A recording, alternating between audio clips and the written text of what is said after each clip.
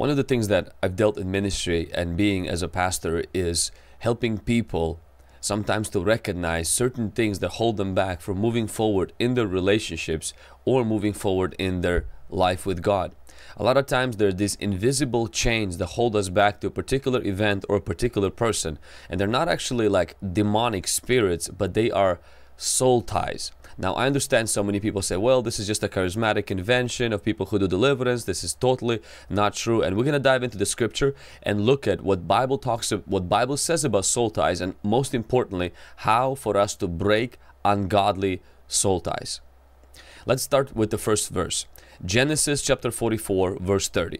It says, "Now therefore, when I come to your servant, my father, and the lad is not with us, since his life is bound up in the lad's life, it will happen when he sees that the lad is not with us, he will die."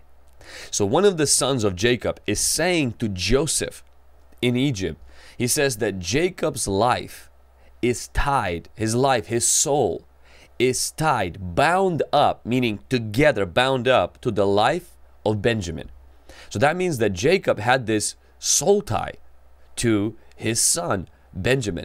Partially it was because Joseph was gone, and then the mother of Joseph and Benjamin, she died at childbirth of Benjamin, and there was this very strong tie that Jacob had to Benjamin.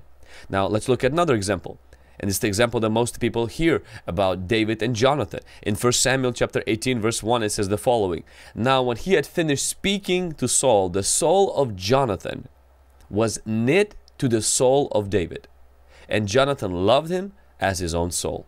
So I want you to see, one soul is knit to the soul. It's pretty much like bound up. It's connected. And so where we get the idea of soul ties, it's when your soul becomes knit together with another person's soul. David's soul, David's emotions, David's inner being, not his spirit, but his soul, was tied up, like chained, bound, knit together with the soul of Jonathan. Now let's look at the people of Judah, the tribe of Judah. In 2 Samuel chapter 20 verse 2. "So every man of Israel went up after David, and they followed. So every man of Israel went up from after David, and followed Sheba the son of Bichri. But the men of Judah clave unto their king from Jordan to Jerusalem." In King James Version. Claved, meaning they got attached, they got knit together, they closely followed, they got pretty much infused with David. The rest of the Israelites, they walked away from David, but the men of Judah had this close connection to this leader of theirs, their king. So as we're seeing already, parents can have very close ties to their children. Friends can have very close emotional and soulish ties to their friends. And people can have these ties to their leaders, people in authority, teachers, pastors, or somebody that they look up to as a person of authority. Let's look at one more. Shechem was strongly attached to the daughter of Jacob, Dinah or Dinah. And I want you to read listen to the verse. Genesis chapter 34 verse 3. His soul, so it talks about Shechem, his soul was strongly attached to Dinah, the daughter of Jacob, and he loved the young woman and spoke kindly to the young woman. It's interesting that it followed on the footsteps of him raping her. You know, they had a physical connection, and then something happened. She becomes connected to him, and he becomes strongly attached. He becomes connected, knit to her soul. And a lot of times that's what happens when people have sex. They develop soul ties.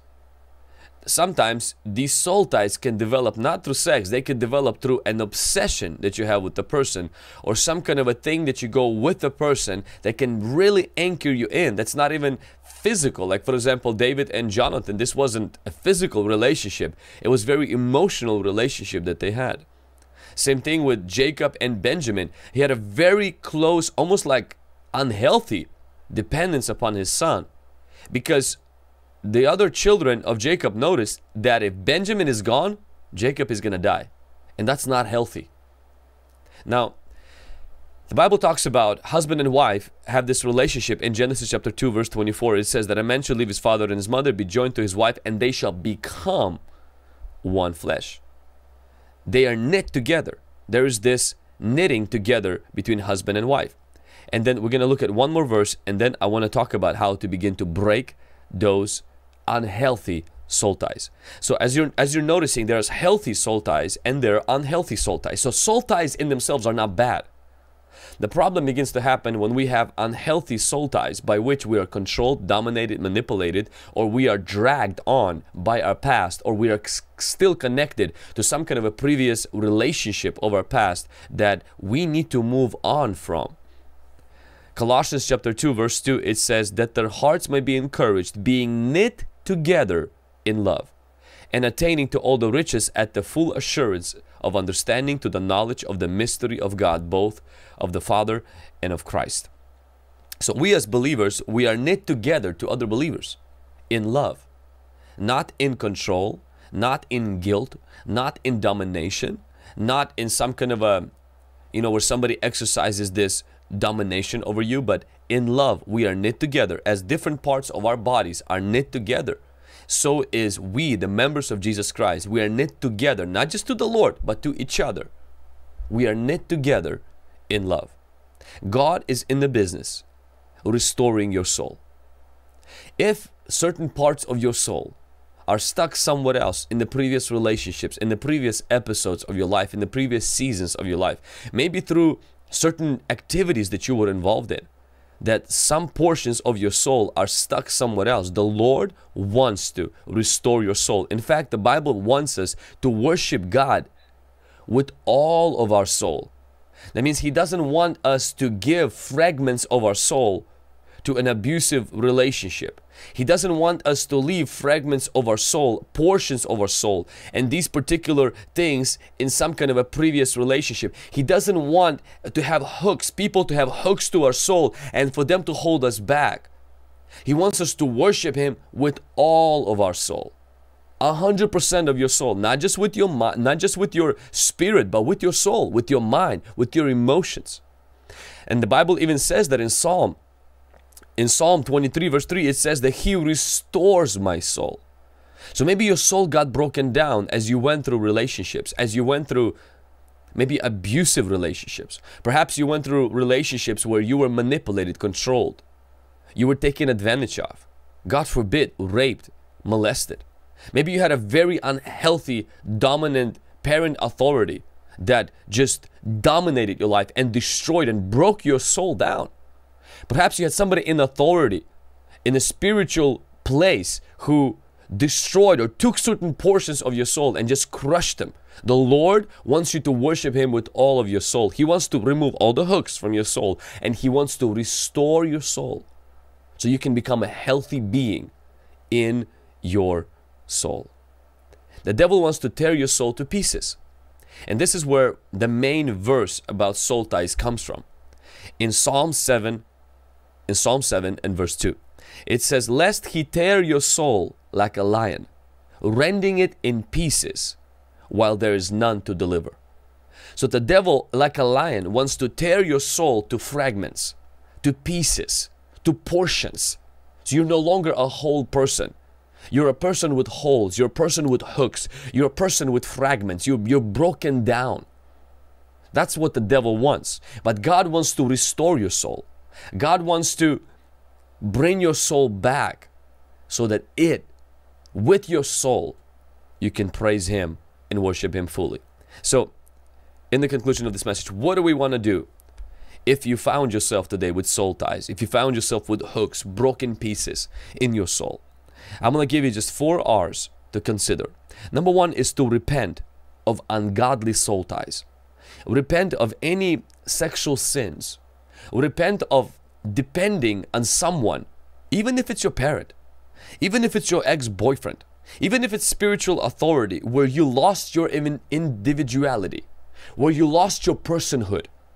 You got so obsessed with this person, you got so maybe admiring, you admired this person so much, or perhaps you were so fascinated, or perhaps you were so weak and this person took advantage of that and you let that happen. Repent of any known sins where you've opened the door for your heart, for your soul, become a prisoner, broken and torn to pieces by the enemy because of willfully going into relationships that God didn't want you to be in, or allowing yourself to go so deep in depending on the other person that you lost who you are. You lost the freedom to think, to make decisions, and the freedom to be who you are and who God made you to be. Number 2 is renounce ungodly soul ties. Renounce ungodly soul ties of codependence.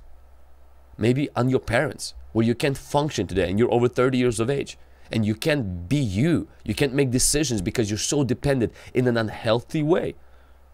Renounce any soul tie you might have to your ex-boyfriend or your ex-girlfriend. Perhaps to somebody who victimized you. Renounce these soul ties. Perhaps somebody that you had a one-night stand. Renounce those things. Repent of them and then renounce them. Maybe you had the situation that this guy had it with the daughter of Jacob. Renounce those things, because these are spiritual. These are like little hooks connected to your soul, dragging you and keeping you from going forward where God wants you to be. Number 3, remove any objects that connects you to that person or that event, especially if it's relationships that ended, romantic relationships, or relationships that were very toxic and unhealthy. Gifts, objects, different, sometimes people have different scarves, different little necklaces, earrings, perfume, cologne. They have different notes, photos, anything that gets you connected to those things. And just let the Lord lead you to that. This is not some kind of a law or a legalism where if something that connects you to that, just remove that from your possession. Remove that from your life. Because that thing is over, and whatever that it was over with, it needs to die together with it. It doesn't need to, that does not need to drag into your future. Remove those objects that connect you to those soul ties. I know people who sometimes hear a message like this, and as a pastor, you know, I deal with people who are trying to get married, and sometimes they had a previous relationship where things didn't work out, and they feel this like drawing toward that person. They know they shouldn't be with that person. This person already, the other person already got married, and they still feel like, man, but this is it for me, and they feel stuck. And the moment they take the objects, the pictures, the notes, even the, I remember one person's scarf that was holding her back, remove it. God just opens the door, and they're able to move forward into the next thing that God has for them. And number 4 is receive restoration from the Spirit of God. This is the work of the Holy Spirit. Now, you might need counseling, you might need professional help, but Holy Spirit is honestly the best helper. I'm not in any way discrediting or belittling or minimizing the importance of counseling or therapy or professional help, but the Spirit of God is your helper as well. He wants to repair your soul. He wants to bring your soul back. He wants to renew your soul.